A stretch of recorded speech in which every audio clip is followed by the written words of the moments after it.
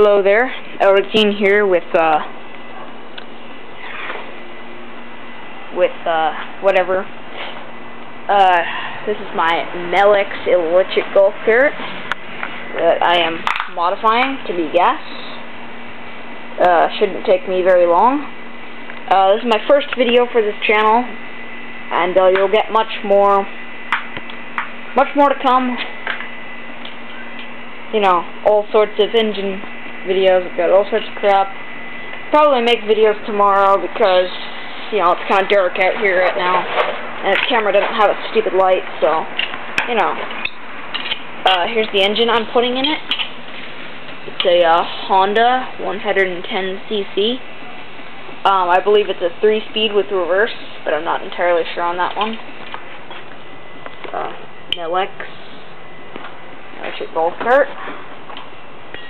And you can see those splines in there. Now the problem that I'm having right now is that this engine is going, if I had the engine in there like this, which is kind of the only way I can put it in there, it would be making the golf cart go in reverse. So I'm going to show a tutorial on how to change that and reverse the direction of you know, drive on the chain to make it from forward to reverse, or in this case reverse to forward. Here's the gas tank I'm modifying from an air compressor. The air compressor crapped out on me, so I don't need it. And you know, it's good because this was an electric one, so there's all sorts of little, you know, racks in here. You know, keep a spare gas tank and shit. A friend Sam, which I will introduce to you YouTubers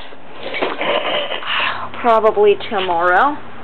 He's going to be making me, yes, I said make me, a lift kit for this golf cart, because apparently you can just make them really easily.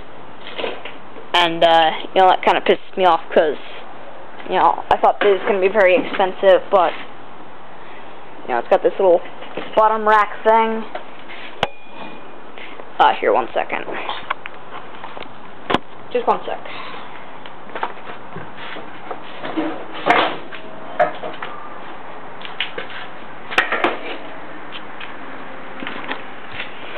Alright.